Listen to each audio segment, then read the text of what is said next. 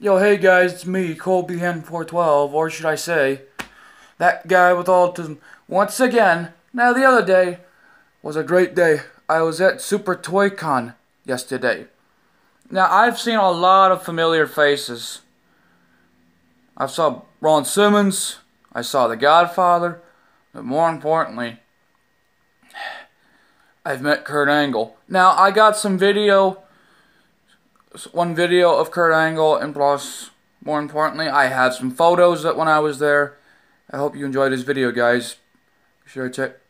And I want to let you know that you're probably asking, like, why didn't we see the trial of Arthur Reigns with a third? Like, honestly, if you want to see that, you have to go to my Twitter account, my social media, known as Facebook and Twitter, under the name Behan, Colebehan. Be sure to look it up as soon as you can. To talk about bullying. I know. Bring it on. Bring it on. I'm going to talk to you a little bit about my experiences with bullying. When I was growing up, I was always a big kid.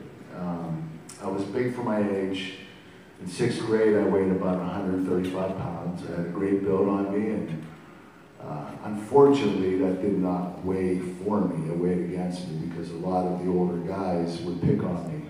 And for one instance, there was an evening where I was at a movie theater with my friends, and I looked pretty good, pretty jacked. You know, I was a young kid, but I looked a lot older and had a lot of muscle tone. And I was coming out of the movie theater, and my friends and I were stepped outside, and there was a guy in a pickup truck. He was about 6'2", 250 pounds. And he walked up to me and said, "Hey, what are you doing with that gold?"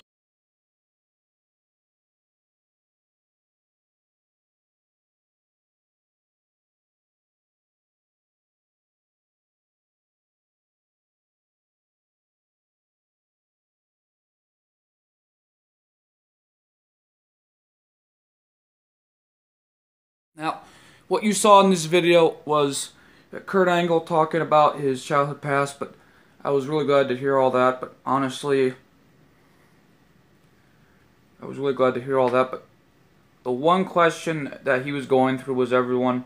There was one question I asked him, but the only thing I told him was my favorite matchup that you were in was at Unforgiven in 2001 at your hometown of Pittsburgh, Pennsylvania. And I have to ask you, what is your favorite moment that you had with your family? So I got a good response out of that, but he was impressed to hear all that because that was his favorite matchup, if I may say. But I was really glad he got a good response out of that.